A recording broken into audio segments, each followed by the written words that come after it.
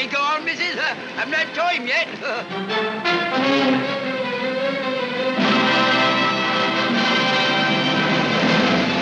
Hold on, gets a bit nasty round here.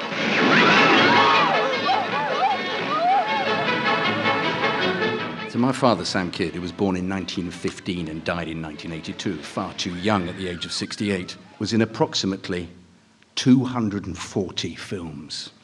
Thank you. Give or take a few. Michael Parkinson said of him, he made more films than the MGM Lion. According to his unpublished autobiography, which I have fortuitously just discovered in a trunk in my mother's loft, 104 of these films he made between 1945 and 1952. So in just 7 years, 104 films.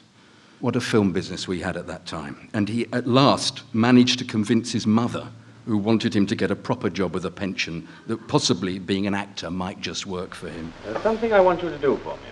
Anything to help the cause? What is it? You know all sorts of people, don't you? I suppose I do. Why? I want someone to do a job for me. A rather special little job. You couldn't give me a few more details, could you? So I can get a better idea of the sort of man we'll need. You've got to be trusted. Oh, that complicates things. There's not many people I know as I'd trust. Please, Stacey. This is important. I'm sorry, sir. I'll put it all in one sentence. Do you know a man who'll kill someone for me? Kill someone? Who? Kemp? No, not Kemp. Who then? No one important. No one important? I don't get you. Do you know someone who'll do it? Look, Charles, I've been right with you all the way, but this is different. It's a sticky business, murder. But this isn't murder. Isn't murder? But look, you just asked me if I knew of anyone who You would... probably think I'm talking through the back of my neck. But you'll find out sooner or later. The whole point is, can you help me? I can find a chap for you, but... Don't bother your head about the finer points. Leave that to me. All I want you to do is to get a man for me who will kill someone. It'll cost quite a bit, you know. How much? 500? Fair enough. But bear in mind these points. He must be reliable. He must not know who I am or anything about me. And above all, he's got to be able to keep his mouth shut. You realize if you won't tell me what it's all about, that you'll have to see this chap yourself. Oh, yes, of course. When do you want to see him? As soon as possible. So, how did he get into the business of show? He'd come over with his mother. He'd come over with his mother and her brothers from Belfast and set up home, eventually in Chiswick. And then he was sent to school in Luton, to Dunstable Grammar, where Gary Cooper had been a pupil, obviously not at the same time. I have no idea how my dad ended up there. He never told me. It must have been some family contact somewhere. The timing of his arrival from Ireland also appears to vary. In his book, he says he came to London when he was 7. But I distinctly remember him telling me he was 13. And also, I remember a picture of him, which I can't find, wearing an orange sash, banging a drum, where he's quite a well-developed youngster, and I don't recall there being any orange marches in Bedfordshire. So, on leaving school at 16 in 1931, he lived in Bayswater, then Shepherd's Bush, and he worked at Whiteley's in the bedding department, and at Alvis Carr's. He'd learnt to tap dance in the kitchen of an ex-tiller girl who taught him at 2 shillings and 6pence a lesson. Then he brushed up his skills at the Budley Bradley's School of Dance in Soho, was part of a cabaret tap dance duo, singing and tapping to standards like Nasty Man and Let's Fall in Love. He also tapped and did stand-up at various talent contests for which there was a £1 prize. Mind you, you could spend a night at the Ritz for £1 in those days and still have change for a ham sandwich.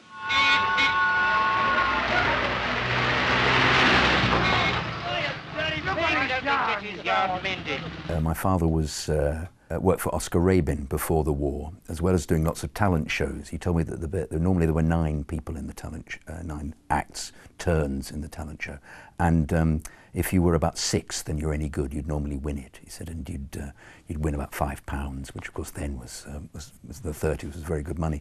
And he was working for the Oscar Rabin band in Southend, in fact, as an MC.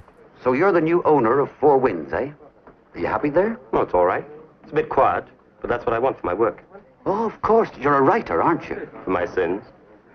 Well, you'll have to excuse my ignorance, because I don't get around to much reading, except about property. That's my line. What do you write? Novels? Well, I'm trying to get down to a novel at the moment, but I have to keep stopping to review other people's books. Anyway, I'm a lousy typist. Oh, that sounds like a job for Mrs. Stockley. Oh? Who's she? Valerie Stockley. She calls herself Mrs. Only nobody's ever seen the mister. She's either separated or divorced. She's a first-class typist. She only works when she's hard up. Works for me occasionally. She's quite a dish, is Mrs. Stockley. Quite a dish. Sounds like a story. Well, there's a story there, all right, but I don't figure in it. I'm not her type, worse luck. For a brief period, my father called himself John Kydd, his father's name, but noticed there was another actor called John Kydd who spelt his name K-I-D-D and not K-Y-D-D. And my father received a tax demand that was clearly meant for the other John and not him, as well as some extravagant bills for women's underwear. So he reverted to Sam. The curse of the different spelling repeated itself when I first started acting, and my voiceover agent phoned me in the middle of a voiceover session demanding to know if all was all right, as apparently I'd had a stroke. When in actual fact it was the same John Kydd with an I and not Jonathan Kydd with a Y who'd had the stroke. Someone had tried to book me and had phoned the wrong agent.